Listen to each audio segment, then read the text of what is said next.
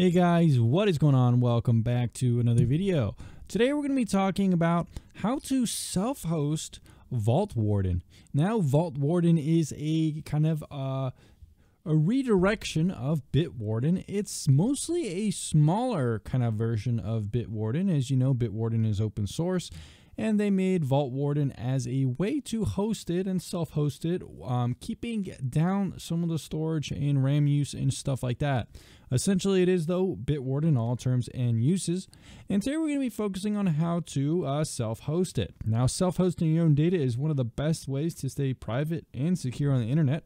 And it's a little bit more trustworthy than relying on a different company to host your data. And we're going to be showing you the easiest way to do it, because it can be tricky trying to figure out how to set up a reverse proxy and getting the SSL encryption and stuff like that for your domain. Luckily, we have a very easy solution for you today.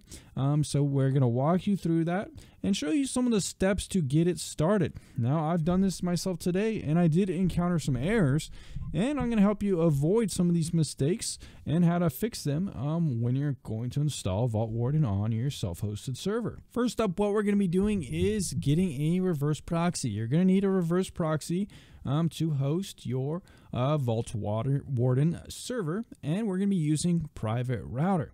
Now, Private Router is a pretty new product. In fact, it just came out last week. However, the company behind it, TorGuard VPN, has been around for quite some time. There aren't really that many alternatives out there to something like Private Router. The reverse proxy that it gives you is anonymous, and it's not really trackable from that. It's also extremely privacy friendly compared to a lot of other things out there, and it's also affordable too. So the cool thing about Private Router is they not only give you this reverse proxy to set up VaultWarden, but you can even purchase products from them to help set up your own self-hosted server. So basically what they have on this website is they have what are called little computers, little server computers, and what you can install on these little bad boys is something called Yunohost. That's what we're going to be using today to set up your own self-hosted VaultWarden server. So guys, what are you going to need exactly once again? Well, you're going to need something like this. You're going to need your own little media server computer, and you could get these from Private Router. Use my link in the description and pinned comment and use code TOMSPARK. With that link, you should be able to get a best available discount for everything on this website, and you'll help support me as well. I'm not sponsored by this brand or anything like that, but it is one of my best affiliates, and it is the best option for reverse proxies and other things like hardware in this space. So basically, you're going to need something like this.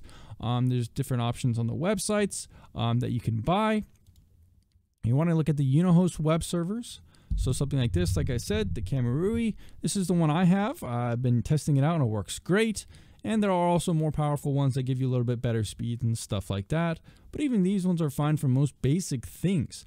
If you don't want to do this, you can also flash Yunohost to your PC, your server PC or something like that. It's going to be a little bit more tricky, and these do come pre-flashed, which is nice, and it's just going to be the easiest way to set it up. You can see here that you can see the reverse proxy plans, and basically what you're going to want to do is pick one of these plans depending on how many servers you want to start.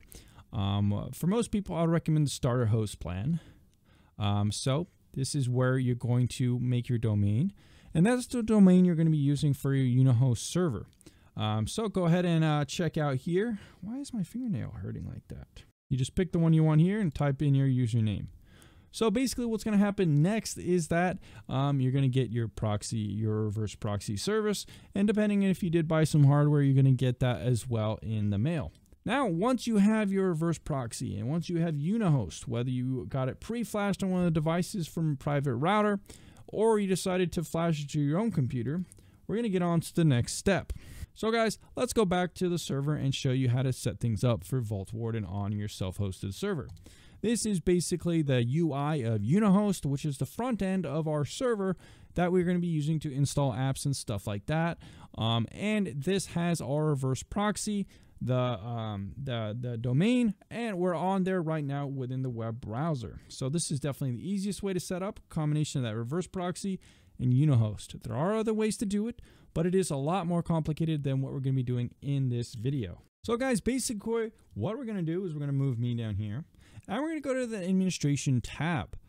So we're going to go down here, click on here, administration. We're going to enter an admin password. This is not the Yunohost password, but it's an admin password for your server. This can be found in the share password section. All right, so we filled in on our end with an admin password. Now what we're going to go to is the application section. We're going to click install, and now we're going to search for VaultWarden. Pretty much what we're going to do here is we're going to want to install this. However, there's one step you need to do before to get this to work.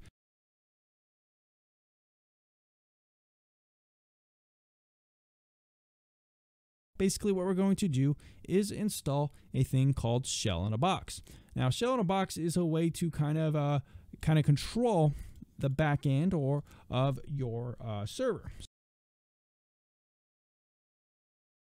We're going to log in now, enter in the password for this is going to be not the admin password, but the password for Yunohost. And now we're going to go to SU, type SU. Password, you're going to want to enter in the admin password now, not the Yunohost password. So the admin password for stuff like the applications. So you're going to have to be careful here not to mess this up because you're not going to be able to see. I would recommend making a password that's easy to type while also secure. Now, once you do get here, you're going to type apt remove rust c. So once we do that, we're going to remove this Rust stuff on the back end. And once this is done, we're going to be on our way to fixing the problem that was there. So now that we go to VaultWarden, we can click install, and it's going to install perfectly onto your server. And it's going to be a hand. And once that is done, we're going to be able to find it as a thing just like mine. And remember, if it does have this little error here with the cache, you're just going to want to make a private window and go to it just like mine. So it's still working here on mine, and that's pretty much how you do it. This is where you're going to get to at that last stage of the process. So guys, that's how to set up self-host Bitwarden on your own server. I think this is the easiest way to do it, especially with that reverse proxy sold by Private Router. You can even get those hardware boxes to have a pre-flashed Yunohost experience that is plug and play pretty much. And if I could do it, you could do it too. Gain access to hosting your own stuff with your own password management and stuff like that. So anyways, guys, thanks for the support. I'll see you in the next video very soon.